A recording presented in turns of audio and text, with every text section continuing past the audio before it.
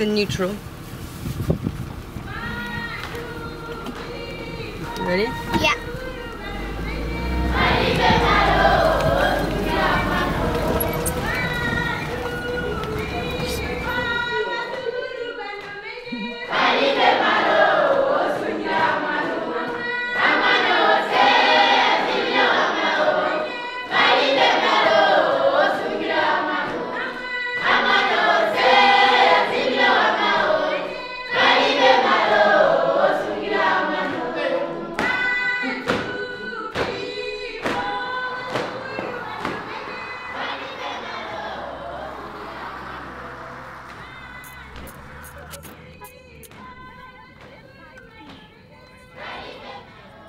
I wouldn't be anywhere else in the world than here.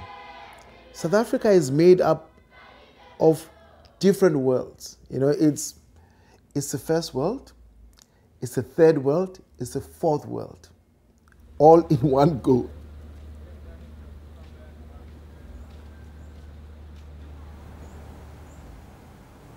Health and sort of well-being has always been a thing that we speculate a lot on as a society in general in Kenya. Mm-hmm. And especially as it concerns traditional knowledge, traditional medicines, traditions, practices from the past.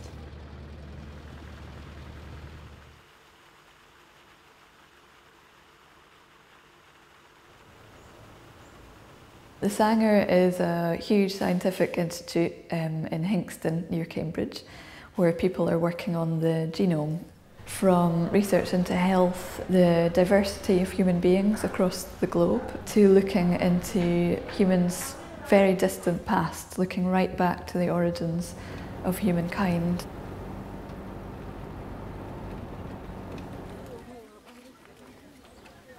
I'm an artist based in Lilongwe, born and bred here in Malawi.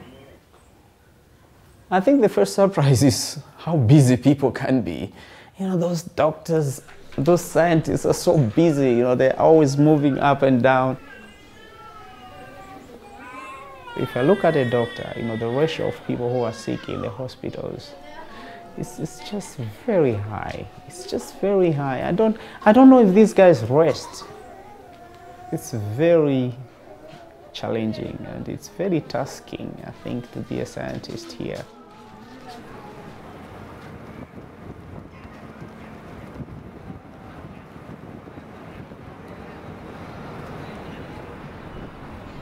I realized that people who work at OCRU, they all have to learn English because a lot of the most recent published researches are in English.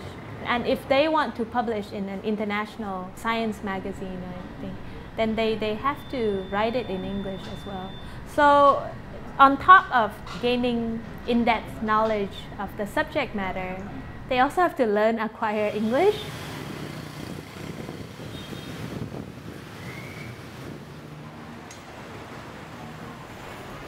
This particular area is studying a particular disease which is called melioidosis. In this particular area in Ubon Ratchathani, this disease is one of the main problems that they're studying. As an artist, I'm interested in connectivity, how I fit in the global sense of landscape. I like looking at people and thinking, who are they? Where do they come from? How do they carry on in day-to-day life? I was always interested in cosmology in terms of how far-reaching it is. I mean, literally looking to the edges of the universe. And I think some of the research in Sanger mirrors that because it's looking to the depth of the human being, really. It's tracing a human's history right back to the origin of life. I think it's important to be able to make that connection between ourselves and other people, to have a sense of where we fit into the grand scheme of our planet and the rest of the universe. First, we are setting up with talk with the scientists to get to know them, what they work, how they work, and how we interesting what they do. And then we can get some idea to get some more information to working on the production as an artistic way. The primary mode of communication is through our bodies, but the other thing is the way that we create the work is called devised theater, which means that it tends to be something that doesn't begin from a written script, but it begins from a concept or an idea. KEMRI actually means Kenya Medical Research Institute. We're kind of using these trips as an opportunity to do interviews with people in the community and people who are working at KEMRI, and also to find out what is KEMRI, what are they doing, what are they involved in. Mostly it's tropical diseases, very heavy focus on malaria. These little parasites that cause malaria also want to survive, want to push their species ahead. So it's like a battlefield between humans and these little guys. When you read about science, it always seems so clean and crisp, and like, you know, people do studies and then they come up with all this like very precise data. And I went and it's like, oh, we don't know. I guess it's interesting to realize how messy it is. Because I work a lot with ideas relating to time, something that I was really drawn to was this idea of genomic archaeology, sequencing DNA to find out people's roots through history, really, to find out where the first humans originated, how they then traversed and journeyed across the planet. We think that we're so different from each other, but in fact we're 99.9999% the same. It's been interesting for us just to listen to the kind of language that scientists use to talk about what they're doing. I mean, we spoke to one woman who's been working with malaria, studying malaria for 9 years, and she said that for her, at the end of the day, she finds it quite beautiful, that the disease itself, the way that it mutates inside the cells, is quite beautiful. The Africa Center as a space is quite abstract. Here you have this building that houses world-class scientists. But if you step out of those concrete walls, you get into meeting different communities that are served by the Africa Center. They have an idea what Africa Center does or what Africa Center is trying to do. But my understanding is that they don't know how they fit in. You know, they have all the data, the scientific data, but you need to see the people, the real people behind those figures. So much has been done. You know, the knowledge, you know, that's being amassed by the researchers in the country, that is not shared, you know, to the public. If you live here in Africa and you take a scientist to the people, it's always almost impossible because these are two different people. If you go into the community and then you try to tell the people that, look, you're sick because of the small germs, and this person has never been to school, it's always very hard to convince, you know, that kind of person. What I've become very interested in is how people interact with animals here, how people consume, and why that puts them at a risk of getting infected with certain disease. I've started looking into communities that they call high-risk cohorts, and it deals with farming, with people's livelihood, so it's kind of sensitive. So it's very interesting to see them like form relationship with local vets and you know, work through that, or like how things get lost in translation, or like how much of the culture they really need to know in order to work well with the people. How science interacts with people. Yeah. That's a huge component of what KEMRI is or has got. one interview we did with somebody who didn't work for KEMRI, and his mother was really against researchers or data collecting people coming to her home. And she automatically changed her mind the minute her son was employed at KEMRI. So it had nothing to do with understanding what was going on. It was just purely based on trust and belief. I find it quite powerful. The first thing that I'm doing in Chikwawa is to arrange for an arts festival.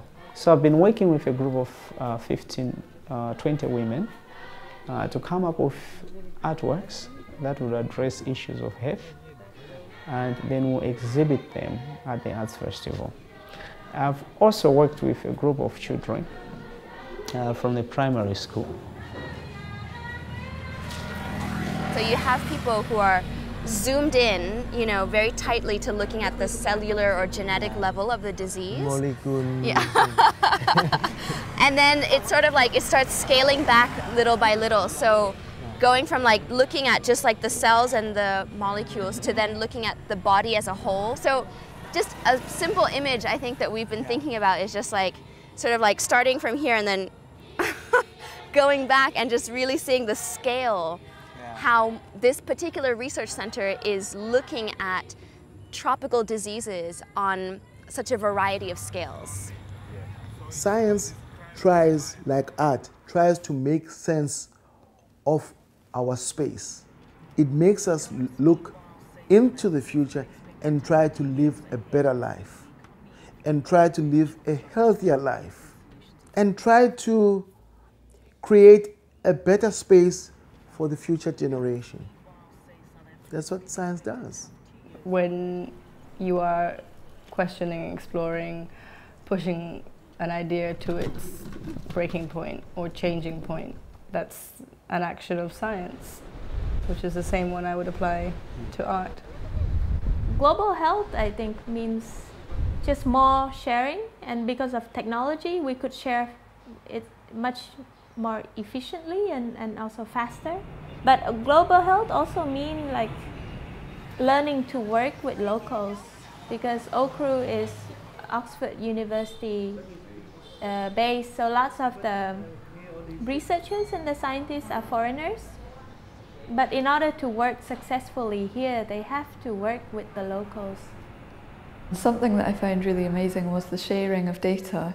I haven't experienced that in any place, whether that's in art circles or in other scientific circles. Everything just about that they sequence and learn goes online and can be shared by people all over the world. So there's huge questions in terms of who gets access to this data. You know, is it governments, doctors? Do we have access to all of the data about ourselves? They also have to get this kind of information to outside. It means whatever you found, you have to take to the real people. Yeah. What fascinates me is the network. It's like the number of people who have to be involved in answering these questions and in trying to help each other come up with solutions that are going to keep us as healthy as possible.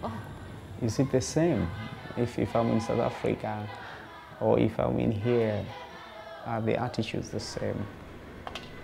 Can we attain what we call global health? Is it possible? Or is it something that's endemic to a particular country? I'm beginning to believe that new platforms are being generated now that is a mishmash of traditional worlds and contemporary worlds kind of fusing. And I think it's happening on so many different levels, in so many different spaces. It's not specifically only KEMRI in Kilifi in Kenya. I think you can find it all over the world. There's so much research that has happened, but there's so much we still don't know. From the tiniest organism to, you know, on the highest level of like nations and stuff, you know, people fight for survival. There's like a real sort of like, everything wants to survive. Global health is about empowering people to live a better life. I think that's what human beings, that's how we survive. That's how we survive.